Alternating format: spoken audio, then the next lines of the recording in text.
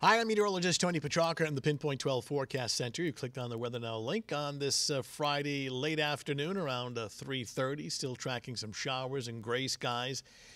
Temperatures that were quite mild this afternoon starting to cool down with the passage of a strong cold front. It's going to bring colder air in tonight and especially into Saturday. Nothing unusual, just getting temperatures back to average. But these are the temperatures at the 3 o'clock, almost 4 o'clock hour. And notice while New Bedford's 56, the cold front hasn't passed through there yet. Front's already gone through Burrillville where it's dropped it's 10 degrees cooler. So there is cooler air to our north and west, and you can see it back in here and even further to the north. That'll be filtering down this evening and into the overnight hours. We are still tracking elements of some showers. And actually, this thin green line doesn't look like much right in here, right there. That's the cold front. So it hasn't made it to New Bedford yet, but as it crosses through, the temperatures start to drop. The wind is picking up, and you'll need a jacket tonight. As you can see, the temperatures upstream through upstate New York and Albany and western Mass. You can see, in fact, I can show you the front itself, and just crossing our area right now. That'll be passing offshore shortly, and you can clearly see the colder temperatures behind the front in upstate New York, and that's headed our way later this evening, overnight, and into Saturday. Here's the wider view.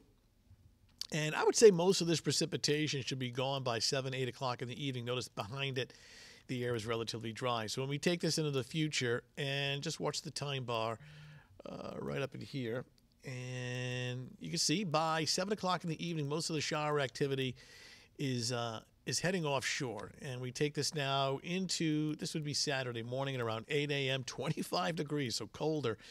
It's a nice day. It's sunny. It's just seasonably cool, chilly. Temperatures up 30s to low 40s. Sunglasses and sweaters. That's the kind of deal for Saturday afternoon. There's your Saturday night. Clear, seasonably cold. Now, Sunday's not bad, but take note of the extra clouds. This is Sunday morning, 35. It is a little milder, actually. Mid to upper 40s during the afternoon. I think more clouds than sun, but at least it's staying dry. And then when we jump ahead into President's Day Monday morning, this is 7 a.m., get one batch of showers offshore, another little thin line of showers out towards Buffalo. And in between, I think a better part of Monday is dry. Maybe towards evening we get an isolated shower, but certainly not looking at a rain day or a washout, though we do paint some extra clouds. So wrapping it up, showers will be ending this evening around 7, 8 o'clock. Grab a warm coat. It does turn colder. It is windy tonight, but drying out. And the sunglasses and warmer coats are anticipated or expected or suggested for Saturday. All right, have a good weekend. We'll talk to you soon.